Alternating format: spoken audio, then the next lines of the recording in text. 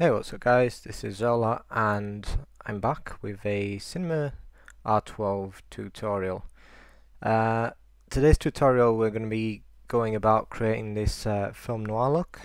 If you've seen the film, I recently dug it out from the old classics Renaissance, which is a French film. It's really quite old now. I mean, it must have been about 7-8 years since I've seen it. But even back then they were creating some pretty impressive stuff, and I'm not sure how they went about it exactly, but today I'm going to be showing you how we are going to be making in cinema. Uh, Basically the way this is going to work is I'm just going to put this file up. Instead of running you through how I made it and getting you to make it, I think it'd be pretty pointless, so I'm just going to stick this scene file up, and then you can import your objects into this scene. As I'm going to show you, it works with pretty much anything. So yeah, let's have a look at what's going on under the hood. So as you can see at the moment, I've set it up to render pretty sharpish. I mean, this is a full screen render, and we've got contours and all the rest of it, and it's still rendering pretty damn quick. Also, the reason I'm not putting this as a preset is this is working with this sketch kind of material, which is applying to the scene as a whole, which is why if I gave you the kind of presets and you imported those presets with by going to render settings and then loading them, it wouldn't work because you have to have the material as well. So the simplest thing. So what's going on under the hood here? Well, first of all, we've got a color correction, which is sucking all the saturation out of the scene, and we've bumped the contrast up to 100, the gamma up to 2, and let's have a look at this without this, and we have this.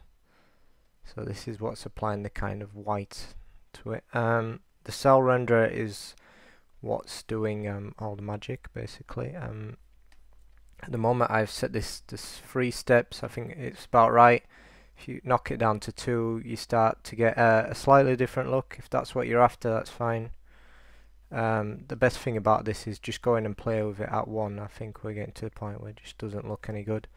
So yeah, 3 is about right for me. I have my anti-aliasing at 1 and 2 at the moment, so it renders pretty sharp, pretty quick. This would all be great. Also, if you're not a fan of having the outlines, I mean, I have the outlines, so you want this kind of even flatter look, I guess. You can just knock the outlines off, and that will sort that out. As you can see, these are the lines being created by this. You have to leave these to 1. If not, you just get a big screen of white. Now, I also have the sketch and tune in here. By default, it's turned off, and there's a good reason for that. The reason is that you shouldn't need it unless you have this kind of thing going on. I've put these, I've just basically 3 cubes, and as you can see, we're getting this weird gradient ramp here, and unless that's the look you're going for, I've included the sketch and tune. If we add it, you're going to see that now gets rid of our issues that we're having with the gradient. So the sketch and tune, I will warn you, will kind of bump your render times up considerably, especially when you're dealing with things like the figurine or any complex geometry, but you know, that's, if I were you, I'd only apply it if you need it. Other things to mention, if you want the if you're not happy with the sharpness of the shadows, you can always bump the anti-aliasing. I've got this best still image, which is usually a good setting for anything I do, animation wise. But yeah, I mean, this scene's pretty much good to go. These shadows are being created by a light, which is ray tracing, which gives us these hard shadows, and that's kind of goes hand in hand with the look. The spotlight is just a spotlight, literally. I have a flaw, so this goes on infinitely, as you can see, so it stays black in the background. So yeah, I mean, this isn't really a tutorial, I'm just putting this out there this weekend. Like I said, I've just got Cinema 12, so I'm going to be getting up to speed with that, playing with it, and thinking of some cool stuff to do for future weeks. But for this week, I'm just going to put this preset up there, and let you have a lot of fun with it. And please show me what you make with it as well. If you use Twitter and all that, I guess just tweet about it. Let's try and get it out there, try and get people using it. And obviously if you have a short turnaround on a project and you need to achieve this look, yeah, just load the scene up and then go to merge objects, and you can drop kind of any things that you might want to. I've downloaded these really crappy, and they literally are really crappy